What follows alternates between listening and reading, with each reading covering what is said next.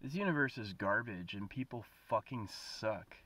This universe is literally offensive to be in. I can't believe. I can't believe, like, okay, let's talk about it. Christianity is a hoax. God isn't real. We know that because Christianity gives a literal lineage. It says who begat who since the beginning of time, putting the Jews at the center of creation.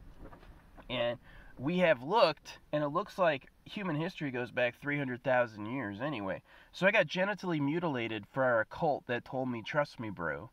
Kind of sucks. I'm kind of mad about it.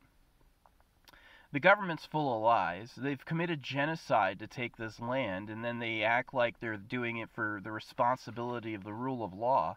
Laws are just, there's more laws than anyone can count. If you want to read the laws in the U.S., you'll be dead before you finish.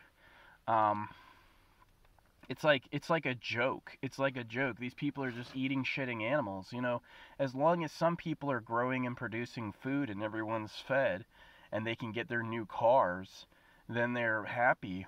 But yeah, my social life has been a fucking travesty. Like, I my life has been a tragedy. Like, it's the worst life anyone could ever ask for. It's been awful. I really hate you guys. Like, I hate this planet. There ain't no God. There ain't no God. God doesn't give a fuck about here. God can't even take it.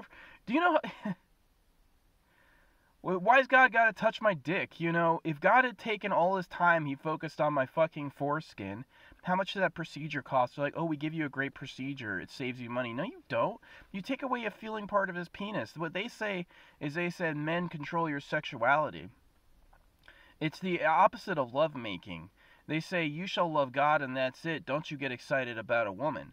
Well, that's just a man acting intuitively on his desire because it's not the Word of God. We know that because there's no historicity to the early books. The early books just don't give a true history of Earth. Um, yeah, it's all about fucking sex shaming. God, I grew up in that cult where a male sexuality was dangerous, and you had to. My parents attacked my emotions. Like, you didn't want me to have sex? Great, I didn't. Good for you. You got what you asked for. There's no way forward. There's no way up. There's no way out.